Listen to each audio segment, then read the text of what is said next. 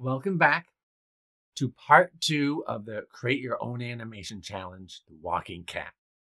If you haven't done part 1, where you make the cat look like it's gliding across the screen using the move block instead of the glide block, make sure you click the link in the description below for part 1 first. All right, let's remind you what the challenge is. Your challenge is to make the cat look like it's walking across the screen and make its legs move just like this. You'll notice it looks like it's walking. If you feel like you can do this, jump into Scratch, go ahead and do it. If not, stay tuned for some hints. These hints won't give you the exact way to do it, but they'll give you some tips along the way. All right, let's make a new project as always and jump in. So here's the cat.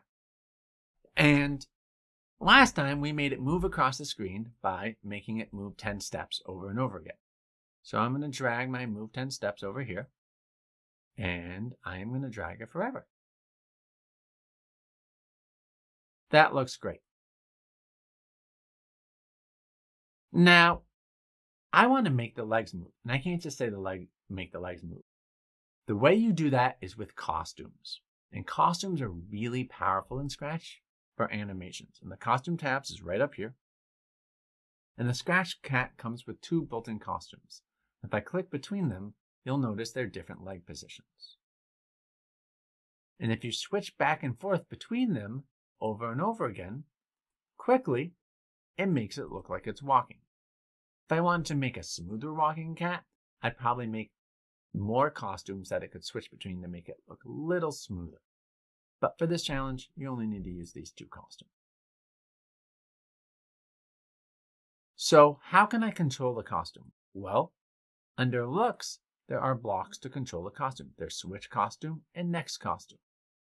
In this challenge, I suggest you use the Next Costume. Because if you click Next Costume, it just switches between the costumes. I'm going to click on Costumes over here, and it loops through them. So once you hit 2, if you hit Next Costume, it goes back up to number 1. So you see if I click it over and again, and I click it past, it looks like it's walking. Looks pretty good, right? But I want to do it over and over again. So I am going to put it in this forever block.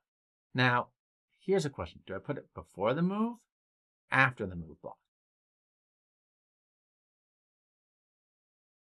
Often it does make a difference. In this case, it really doesn't. But however, I like the way it looks if it changes the costume after it moved 10 steps and not before. So I'm going to put it in here and go. Whoa! That's a lot faster than it's supposed to be. Looks like it's going crazy legs. So how can I slow it down? Well, unlike when I was clicking it over and over again and it looked perfect, computer does things so fast it's almost too fast. So you need to pause a little bit, right? How do you pause? Well, there's a block called wait, okay? And this says wait 1 second. And you can wait 1 second, but you can also remember wait less than 1 second, which is a decimal number. So I could wait 0.3 seconds or 0.1 seconds or whatever, okay? So I've given you all the blocks to complete this challenge, but I'm not actually going to put them in the correct order. You have to do that yourself. All right. Good luck with the challenge and keep on scratching.